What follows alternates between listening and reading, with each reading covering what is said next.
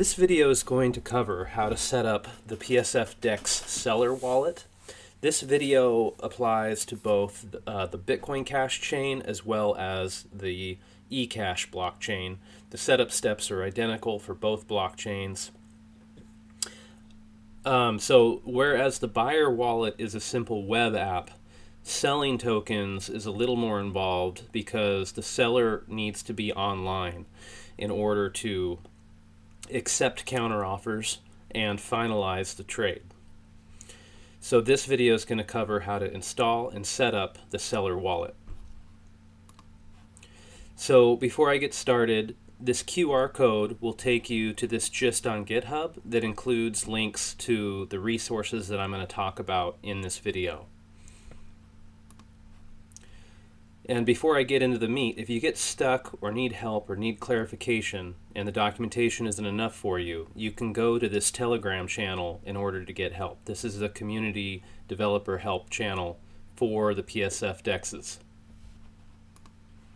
So before I get started in the setup, I'm assuming that you've already covered some prerequisites. And so I'm assuming that you're using an Ubuntu Linux computer. Right now the software does not support any other operating system. You need to run it on Ubuntu Linux. I'm also assuming that you have Node.js 16 or higher installed, as well as Docker and Docker Compose. And so if you haven't done these steps yet, there is a YouTube video, and again, if you follow, these links will be in that gist with the QR code in the first slide. So there's a video on how to set up these software packages on Ubuntu, as well as some notes of the instructions that you can copy and paste in order to install Node, Docker, and Docker Compose. So if you haven't watched them and you haven't set these up, stop here, go do that, and then come back. So let's go through the steps. The first step is to clone the repository, then we'll install the NPM dependencies, then we'll create a wallet, and we'll pull down the Docker images. So I'm going to show how to do that. I have Ubuntu Linux running in a virtual machine here, and so it's a brand new fresh install, and I have Node 16, Docker version 20, and Docker Compose version 1.27. So that's what I'm going to be using. I'm going to go into a work directory. And in this example, I'm going to use the eCash blockchain, but the steps are identical for the Bitcoin Cash blockchain. So the very first step is to clone the DEX repository. So you can do that by going to github.com, permissionless software foundation. And here is the XEC DEX. If you don't see it there, you can type in here XEC DEX. So I'm going to clone that repository. XEC is a symbol for eCash. If you want to do it for Bitcoin Cash, it's called BCH DEX. And so you would instead clone this repository if you want to do the Bitcoin Cash blockchain. Okay, so the directory has been cloned. And now I'm going to install the NPM dependencies by running npm install.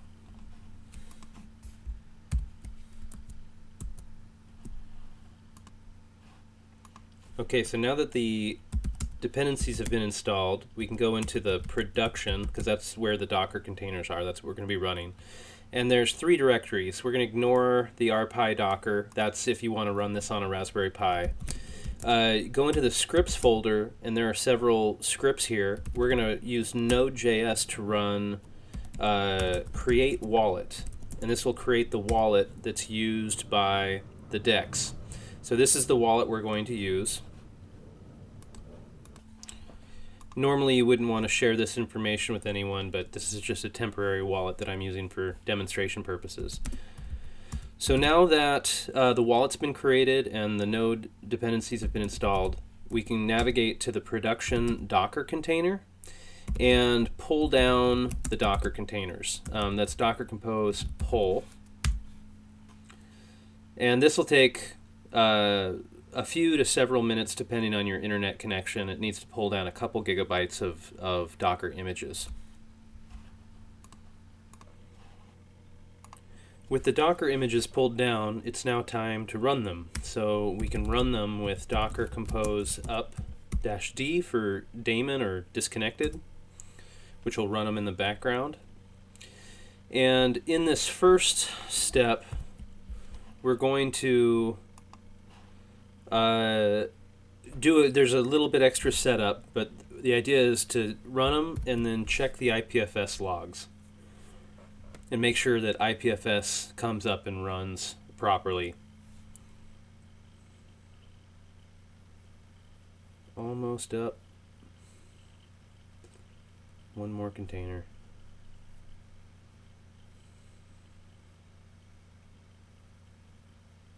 Okay. So we can check the logs with docker logs -f for follow, and then the IPFS container, which is IPFS -xec-dex, and it should look like this. It created a new ID, and the daemon is up, it's ready, and the swarm is listening. So that's what it should look like. And then go ahead and bring them back down, because we need to change a configuration setting in IPFS.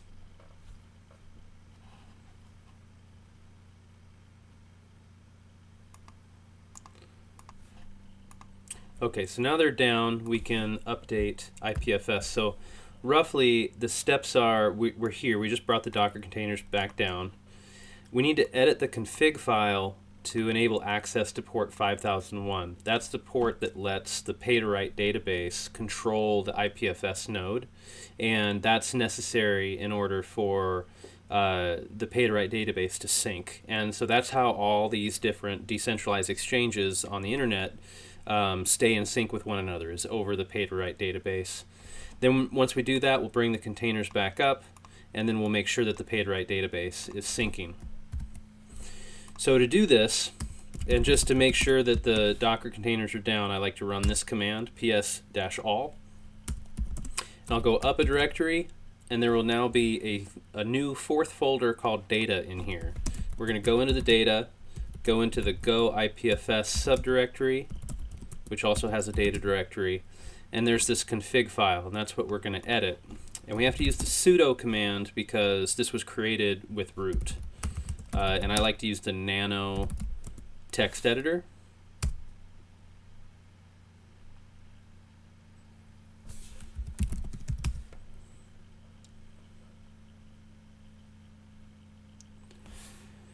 And what we're looking for here is port 5001, which is right here. It's the API port, and it defaults to localhost, and we need to change that from 127.0.0, which is localhost, to 0.0.0.0, which opens it up to the other Docker containers. Save that file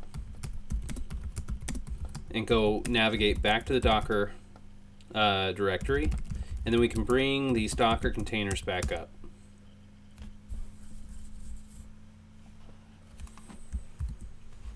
So we edited the config file, we're bringing the containers back up, and now we can check to make sure that the pay-to-write database is syncing.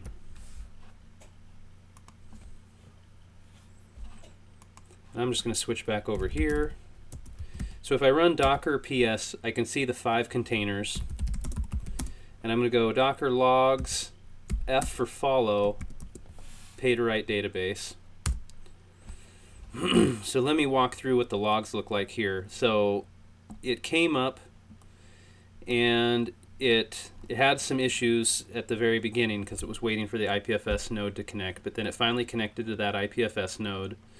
And you should see these successfully connected to peer node, successfully connected to peer node. These are the bootstrap nodes.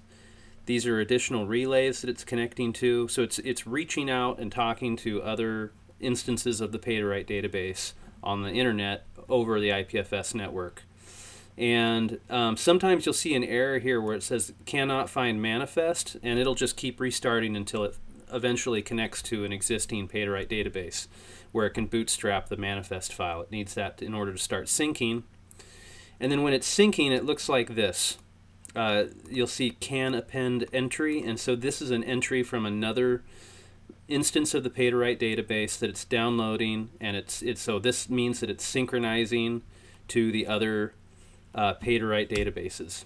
So I'm going to let that run in the background, and now that that's running, we can look at the DEX the DEX backend. So I'm going to go docker logs f for follow, and xec dex, or if it was Bitcoin Cash, it would be bch dex.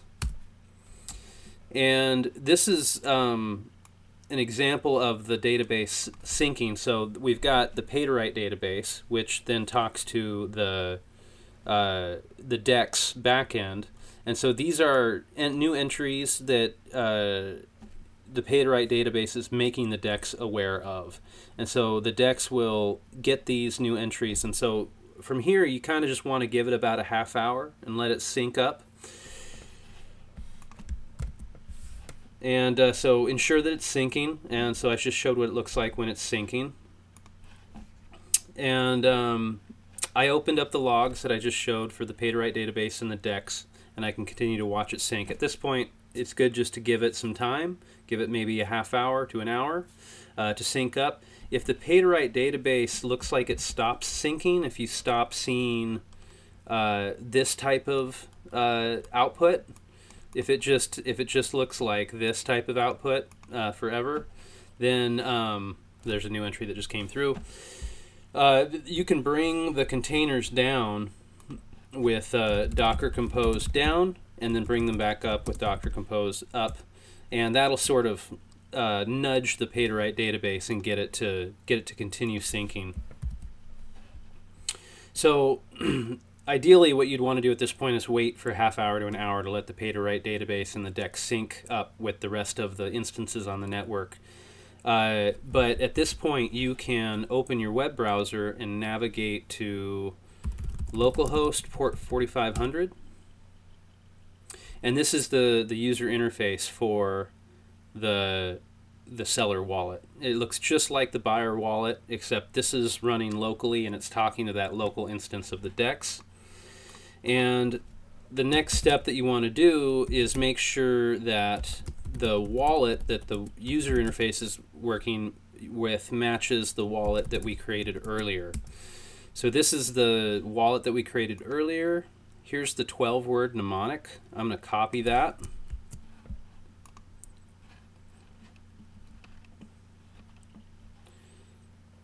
And so there's no NFTs listed, so it's still syncing. Let's see if it has any fungible tokens. Yeah, so it's still syncing. It's still looking for the tokens that are currently on the network, but we can navigate to the wallet area. If we look here, we notice that this does not, these 12 words do not match these 12 words. So I copied those, and I'm going to go down here and paste them in here and import those 12 words. So that makes sure that the web wallet interface is using the same wallet that the backend is using. So if we send Bitcoin Cash to one, we're sending Bitcoin Cash to, or I guess eCash to both, including tokens. So at this point, when it comes up, after it finishes syncing, you can go to the eCash section, and you can send eCash and eTokens. And when you send tokens, the tokens will appear here, and you'll be able to, there will be a sell button that you can click in order to list the token for sale. And yeah, and so that's this. Oh, and there's some fungible tokens that are coming through. I think some of these aren't totally valid, but these are some of the ones that it found. So we can see that it's already syncing. So this concludes the setup. Again, if you run into issues, navigate to this gist where you can find a link to this Telegram channel where you can reach out to get help.